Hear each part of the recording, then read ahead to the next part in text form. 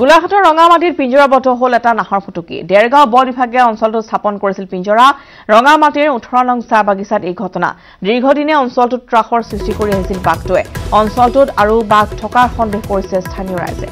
ৰবা জনাইছো যে গোলাঘাটৰ ৰঙামাটিৰ পিঞ্জৰাবদ্ধ হ'ল এটা প্ৰকাণ্ড নাহৰ ফুটুকি দেৰগাঁও বন বিভাগে অঞ্চলটো স্থাপন কৰিছিল পিঞ্জৰা ৰঙামাটিৰ 18 নং চাহ বাগিচাত এই ঘটনাটি সংঘটিত হৈছে দীৰ্ঘদিনে অঞ্চলটোত ত্ৰাসৰ সৃষ্টি কৰি আহিছিল বাঘটোৱে অঞ্চলটোত আৰু বাঘ থকাৰ সন্দেহ কৰিছে স্থানীয় ৰাইজে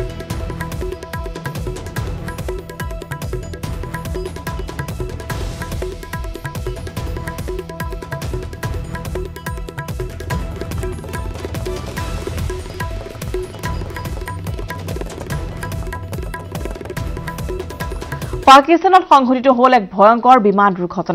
দুৰ্ঘটনাত 60 জনৰ অধিক যাত্ৰীৰ মৃত্যুৰ আশংকা কৰা হৈছে ইয়াৰ ভিতৰতে আছিল কেইবাজনো বিমান কৰ্মচাৰী অৱতৰণৰ সময়ছোৱাতে দুৰ্ঘটনাত পতিত হ'ল বিমানখন কৰাচী বিমানবন্দৰত সংঘটিত হ'ল এই ভয়ংকৰ দুৰ্ঘটনা লাহোৰৰ পৰা আহিছিল এই বিমানখন এয়াৰবাছ A320 বিমানখন পতনৰ পিছতে আতংকৰ সৃষ্টি হৈছে সমগ্ৰ অঞ্চলতে জিন্না ইণ্টাৰনেশ্যনেল বিমানবন্দৰত তিনিবাৰকৈ অৱতৰণৰ চেষ্টা চলোৱাৰ পিছতে কাষৰীয়া জনবসতি অঞ্চলত ভূপতিত হয় পাকিস্তান ইণ্টাৰনেশ্যনেল এয়াৰলাইন্সৰ বিমানখন